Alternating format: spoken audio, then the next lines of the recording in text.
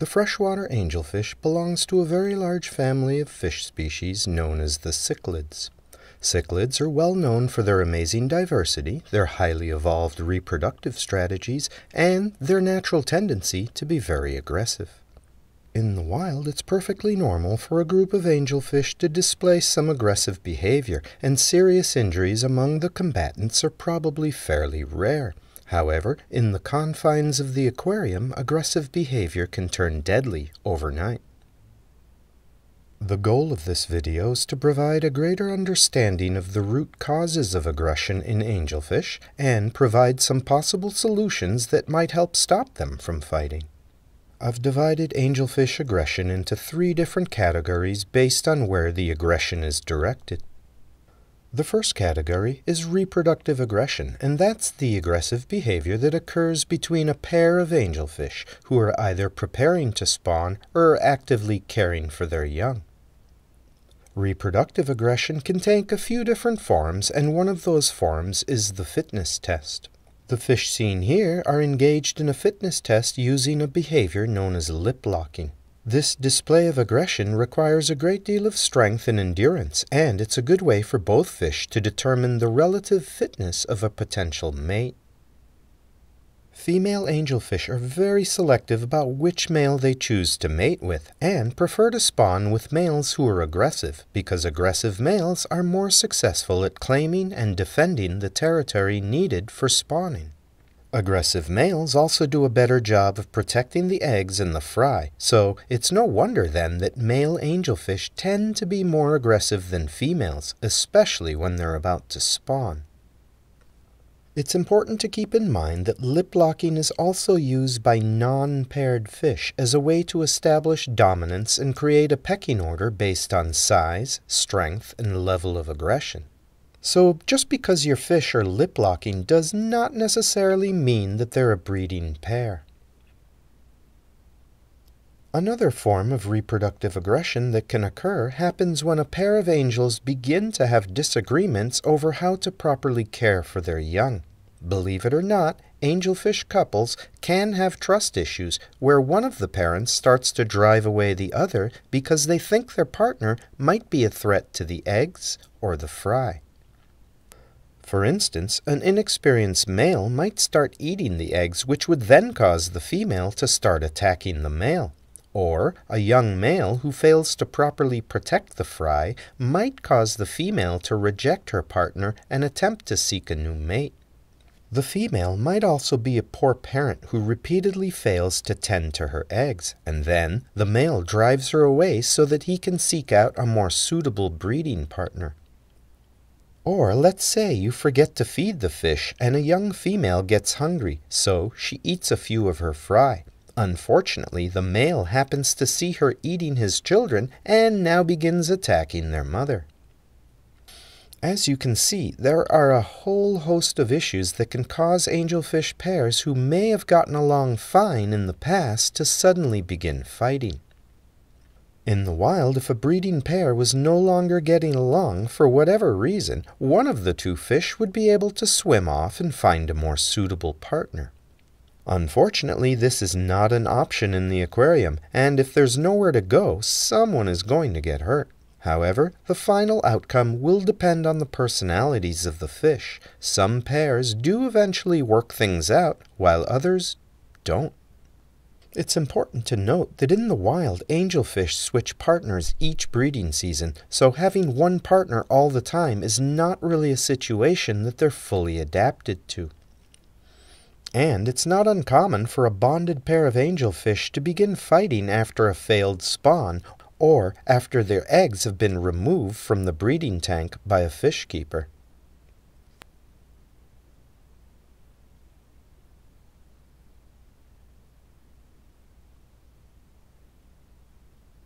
Returning to our list, we now come to the second and perhaps the most deadly type of aggression, competitive aggression. This behavior occurs in groups of angelfish that are competing with each other for mates, territory, and food, and who gets what depends on where you are in the pecking order of the group.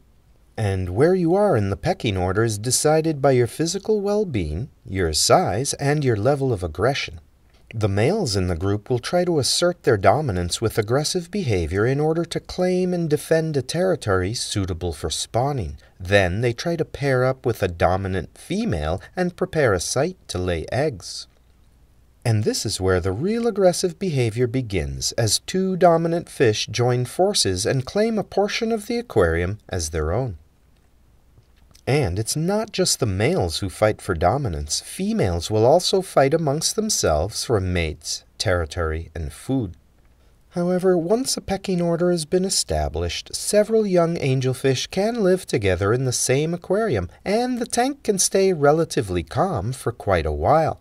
However, those young angelfish will eventually reach sexual maturity and then begin to form breeding pairs. Then the aggression will escalate as two dominant angelfish fight off other angelfish and anything else in the tank that might enter their territory and pose a threat to their offspring. And here's one additional note about lip locking. Lip locking occurs when neither fish in a confrontation is willing to back down, so it typically happens between two similarly sized individuals who then battle until one of them submits. And once everyone knows their place in the pecking order, then the lip locking behavior usually subsides. However, changes over time to the breeding status as well as changes in the health and well-being of the fish can shake up the established pecking order and cause a once peaceful group of angelfish to suddenly start fighting. My final point here is that any sort of instability in the pecking order can cause aggressive behavior as each fish adjusts to its new position in the hierarchy. In fact, these two angelfish that you see here usually get along really well, but they're fighting now because they were placed in separate tanks for a while, and they've just recently been reunited. So they've been lip-locking like this on and off for the past few hours as they become reacquainted with each other, and soon they'll begin to spawn again.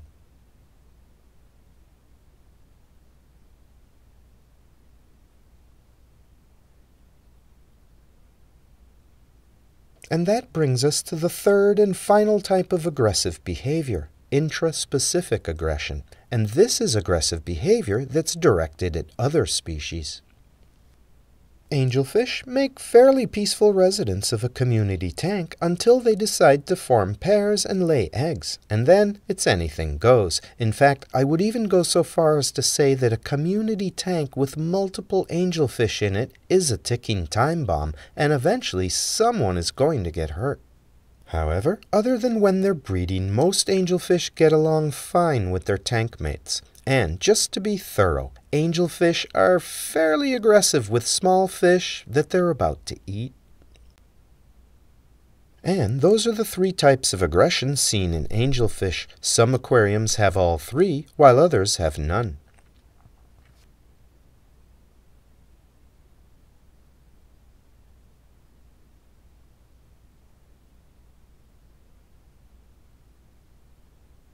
The angelfish tank setup with the greatest potential for problems with aggression is a community tank containing several young angelfish, and I'm guessing that this scenario accounts for most of the angelfish tank setups out there, and why shouldn't it? I can certainly see the appeal. A majestic group of angelfish gliding through a planted community tank is a beautiful sight to behold. However, peaceful setups like this containing multiple angelfish are short-lived, and it's only a matter of time before those angels reach sexual maturity and the constant fighting begins. Some male angelfish can turn hyper-aggressive overnight, and then you wake up in the morning to find that all of the other fish in the aquarium are backed into a corner by a single aggressive fish.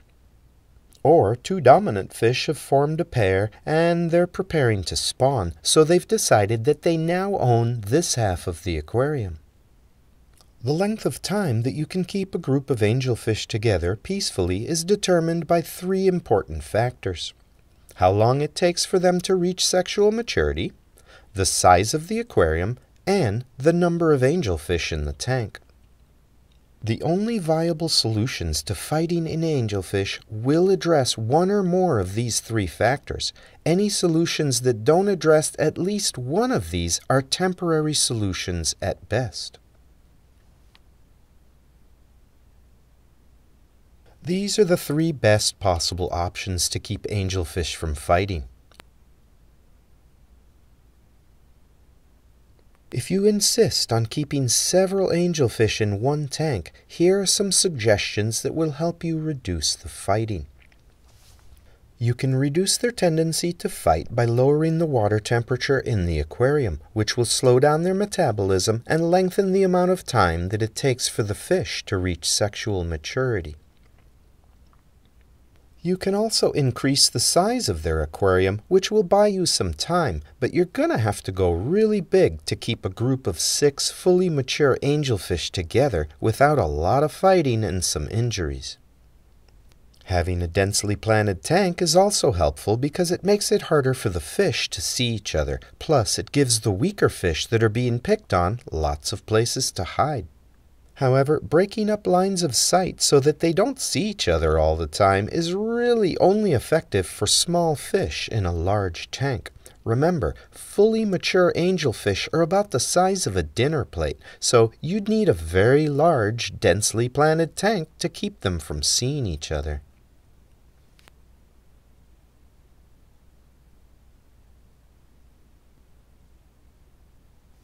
Another possible solution is to try and spread the aggression out among several angels by housing 8 or 9 angelfish together so that no one fish gets too much abuse. However, cramming more angelfish into the aquarium does not change their natural tendencies to be aggressive. It won't help you, and it certainly won't help the fish. For starters, it stresses the angels, damages their beautiful fins, and makes it more difficult to keep their water clean, all of which can lead to fungal infections, disease, and a weakened immune system. Furthermore, overcrowding creates an environment where the 3 things that are most important to the fish are in short supply. These are space, food, and mates. A scarcity of any one of these things can lead to fighting. Incidentally, angelfish need approximately a 1.5 to 2 foot radius around the site where they've chosen to lay their eggs. So don't crowd the fish by putting too many angels in the same tank, and be sure to feed them an appropriate amount of food on a regular schedule to make sure that there's no food-related aggression. It may also be helpful to feed them from 2 sides of the tank at the same time to help disperse the food throughout the aquarium so that everyone can get their fair share. And if you can't commit to a regular feeding schedule, using an auto feeder might be useful to help you reduce fighting that's food-related. It's also important to pay close attention at feeding time to be certain that everyone is eating. If a fish is being bullied and it remains in a corner while everyone else eats, please remove it from the tank as soon as possible. Watch the fish every day and look for torn fins and damage to the lips or the body so that you'll be able to spot problems before they get really bad.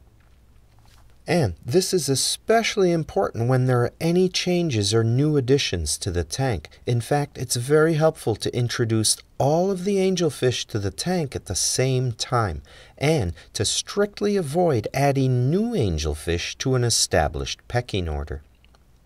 Many people also suggest changing around the plants and decorations in order to break up established territories, but new territories are quickly re-established, so this solution doesn't work for very long.